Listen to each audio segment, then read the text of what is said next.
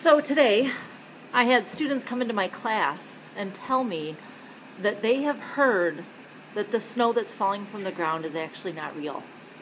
I couldn't believe it.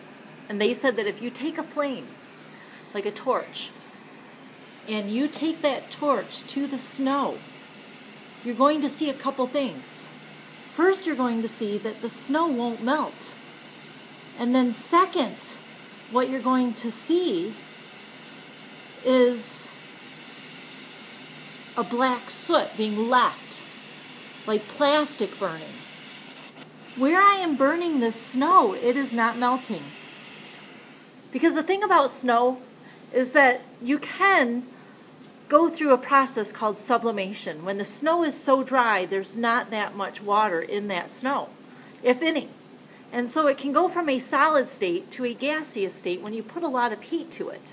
And then the second thing is that there's a sponge-like effect, that any of the water that is turning from solid to liquid will be absorbed by that dry snow next to it. Just like adding water to a cotton ball. It will absorb it, and then you'll start to see the water drip.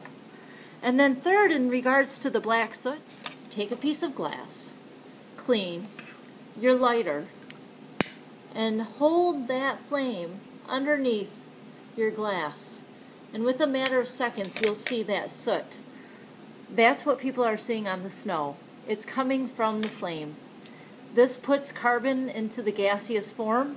When it goes onto a cool surface, it turns to solid carbon. And then you may also smell like an odor coming from that burning snow. This is no conspiracy. This is just pure H2O.